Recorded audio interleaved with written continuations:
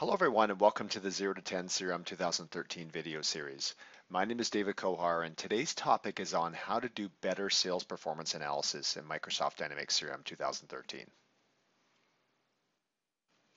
In the demonstration today, I'm going to show you how sales forecasting is leveraged right out of the box with Microsoft Dynamics CRM, and then I'm going to show you how 0 to 10 has extended that functionality to do some deeper sales analysis. For sales forecasting, we're going to start with a high-level perspective on the pipeline, our goals, and really understand how our team is performing. We're going to be able to drill down into the pipeline itself, understand what our team is committed, and really see how our pipeline is shaped for this coming quarter. Next, we're going to look at some sales analytics that 0 to 10 has added to Microsoft Dynamics CRM. For every step of the sales cycle, we're taking a snapshot of that opportunity. That's going to allow us to do some very interesting analysis around our opportunity, our pipeline, and our sales performance. So let's get started. I'm starting here in Microsoft Dynamics CRM on one of the sales management dashboards, and I can see the sales funnel, goal progress, and even my sales pipeline by rating. Let's start off by looking at what our team is trying to sell for this given quarter. My team of Evan, Margaret, and David have a goal of selling $2.4 million for this given quarter. Now they have already sold $800,000. I can see that here in the blue, and they're well ahead of their target here as they're only 12 days into the quarter. Also, I can see what is in their pipeline to close for this quarter already. So they have another $5.8 million of pipeline to be able to make their overall goal of $2.4 million. So they look overall very healthy and well on their way to making the goal for this quarter. Next, I want to look at my sales funnel by stage. Now, because we're at the beginning of the quarter, maybe I want to look at how my reps are performing at bringing new business opportunities into the pipeline. I can look at that right here in the chart if I want to. I may want to expand that though, and I may want to see a list of all the opportunities that are represented by the sales funnel, so I can push that out to a list view if I want. I'll expand that so we can see it here better on the screen. And I still want to use my charts here on the right-hand side, so I'm going to expand that as well. Now, if I want to look at all the deals, of course, that are in the last stage of the sales cycle, I can simply click on the chart on the right and I'll get that list here on the left.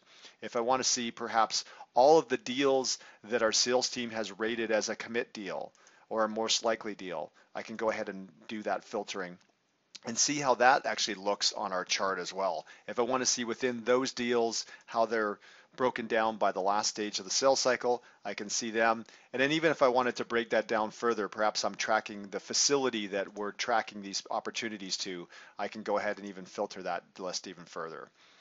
So this allows me at a very high level to really understand the pipeline, be able to drill down on various aspects of the pipeline, understand how our team is performing, and really get a better perspective on our sales forecast overall.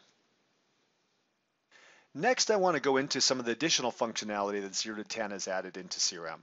We're going to look at sales analysis, and we're going to look at first the revenue components of our sales analysis information. We'll begin the sales analysis overview on the revenue dashboard. Now that we're taking a snapshot of every deal at every stage in the sales cycle, we can understand some interesting things about how our sales pipeline actually performs. We can see here that on average our deals trend upwards from qualification through to the proposal stage, but we can also see that we discount on average by about 10% to get into that last stage of the sales cycle.